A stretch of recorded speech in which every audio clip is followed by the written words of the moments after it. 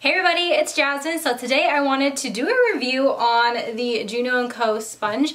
The company sent me this sponge, but they're not paying me to do this review. They don't even know I'm filming this review. So they sent this to me to just try out and see how I like it. And so I touched it and it just feels and looks like velvet. I'm going to show you guys real quick.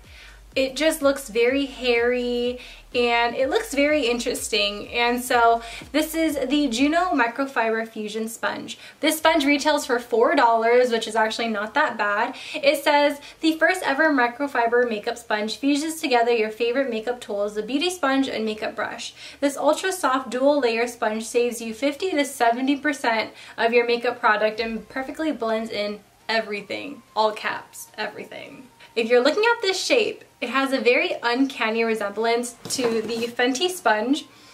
I have the sponge. This one is $16, so that's 4 times more the amount that this costs. And you can see the Fenty one is a lot smaller. I didn't clean this Fenty sponge just because I wanted to show you guys what it looked like dry. I am going to wet both of these sponges and I'm going to apply my foundation with the sponges on each side just so you guys can see the application. And I was debating whether or not I should have done this with my Wonder Blender, but since the shape is very similar, I wanted to put these two to the test. I'm back from wetting these sponges and it's really weird because the Juno sponge is so dense. Like, it just feels like there's something in the center and it takes a while to kind of get back to its shape.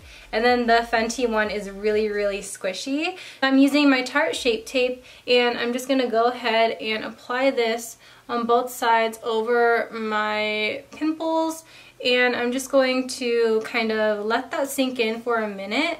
I'm gonna actually speed up the process by fanning my face. And I've only used the Fenty sponge once, which is why you haven't seen me review it or really talk about it. So, so far, so good. It's blending out like a regular sponge, like not that big of a difference.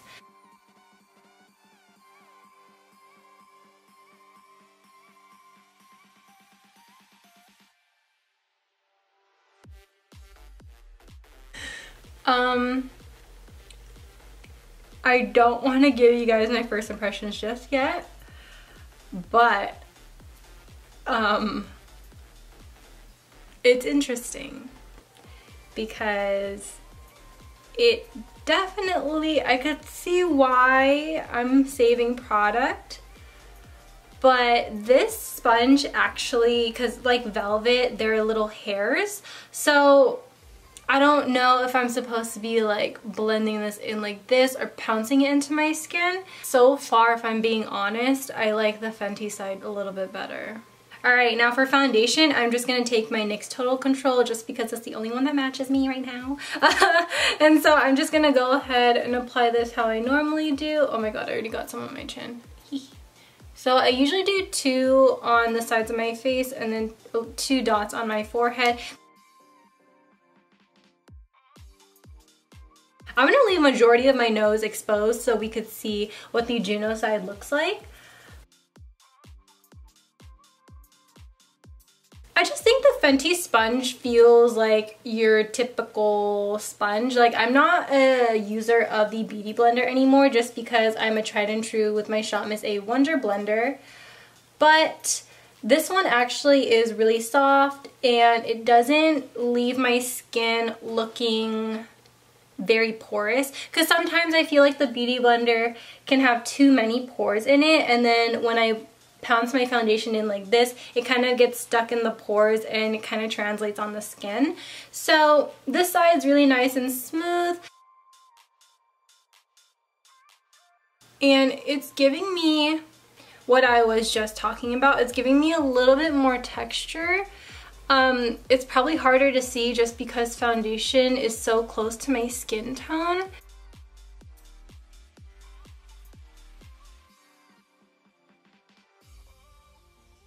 The sponge shape itself is actually not that bad. I actually like this shape, so I mean, it's kind of up to you, like if you were eyeing the Fenty sponge. I like it because both of these have like this little dome shape at the top. This is what the Juno side looks like as compared with the Fenty side. I mean, still not bad, but I mean, I don't really know how to put words together right now because it's almost like it's not wanting to really mesh into my skin. So the Fenty side really just like sunk everything in, and then this one kind of looks blended, but at the same time, if I'm like looking like really close to my skin into this mirror, it just looks like it's more sitting on top of my skin. So I'm gonna try I'm like trying to like blend it out like with the little hairs. Maybe I don't know. I'm going to use some more Tarte Shape Tape. I'm using a lighter color. This is just going to highlight my face, especially towards my under eye area.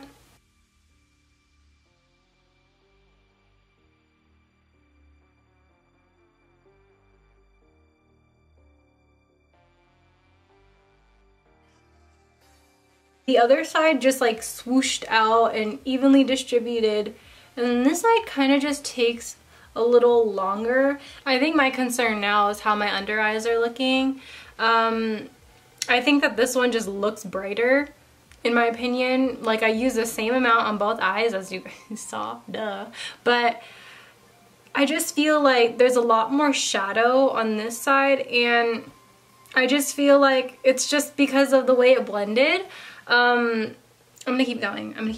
I'm using a lot of cream products today, so I'm gonna grab a cream contour, and I think that should, you know, emphasize how well these two blend, just because cream contours are pretty harsh. So I'm just taking a stick that I honestly don't care about. I just don't feel like taking out my Anastasia palette. But I am gonna do my jaw, which is something I normally do not do. So you know what? I'm not gonna finish this whole side first. I'm just actually gonna show you side by side what these look like, so you guys can just get an instant comparison between the two. So definitely for the Juno sponge, I'm finding myself having to swipe with my pounces as opposed to this one where I don't have to. I literally just pounce it in.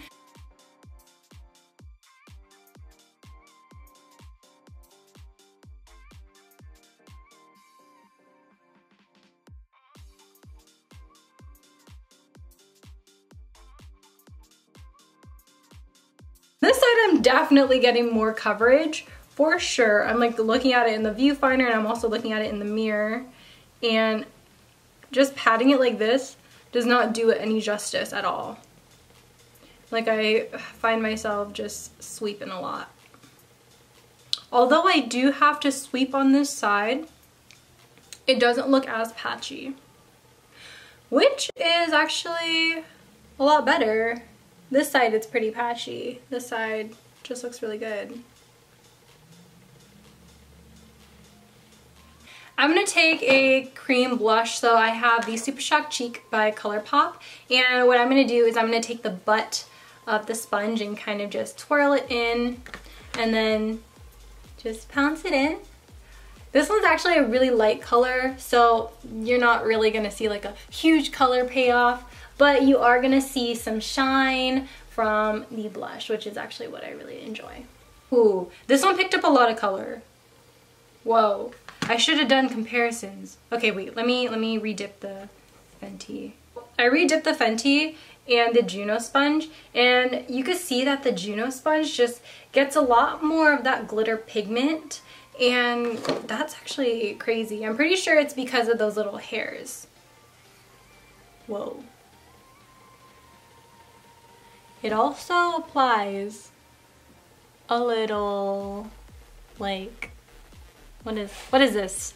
Splattery? I don't. Oh, honey, no. Oh, no. Mm-mm. No. You did me so dirty right now. You did me so dirty. Oh, hell no. Oh, I am not walking out the house like this. Are you Are you kidding me? And plus it emphasized so much it emphasized so much texture. Are you kidding me? What? I'm taking the clean side and blending it out. What? I am upset. So I'm gonna be using this new highlight that I got. It's a little sample. It's by Becca. It's a Shimmering Skin Perfector. Okay, I'm gonna apply it directly on my cheeks. I'm gonna take this side of the sponge and I'm gonna blend it out.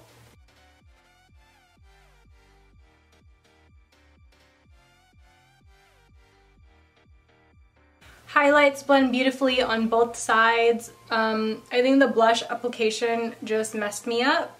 So I'm actually gonna go in with some powder just because I forgot to do that earlier. I'm gonna drag the powder under my contour just so I could see where I'm at, how it's doing. And so I'm just gonna take my RCMA No Color powder and I'm gonna use my flat side of the sponge to just carve it out. So the Juno side, as predicted, picks up a lot of powder.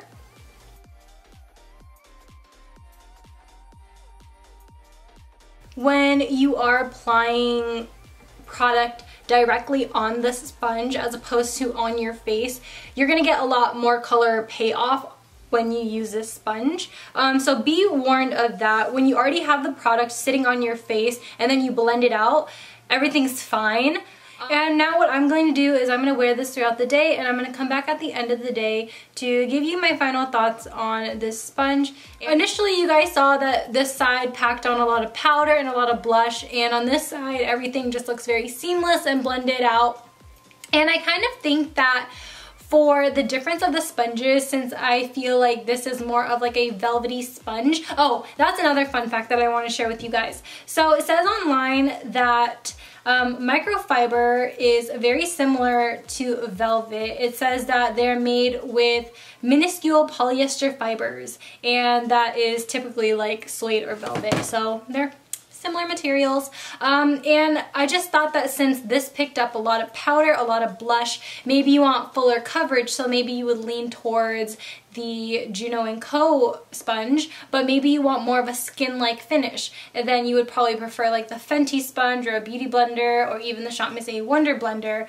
I personally want to try this sponge out more. I think that for $4 it's pretty okay, and I think today was an okay makeup day. I mean, I don't think that this side versus this side looks that much different. I just think the application was a little bit different for me, but in the end I got to where I needed to be. I think I'm going to test this out a little bit more, and you'll probably see me using it in upcoming tutorials, but for now that kind of is my first impression. So I hope you guys really enjoy this video, and let me know if you're interested in testing this out, because this is really interesting. So as always, I love you guys so much, and I'll see you guys in my next one. Bye. Peace out, Girl Scouts.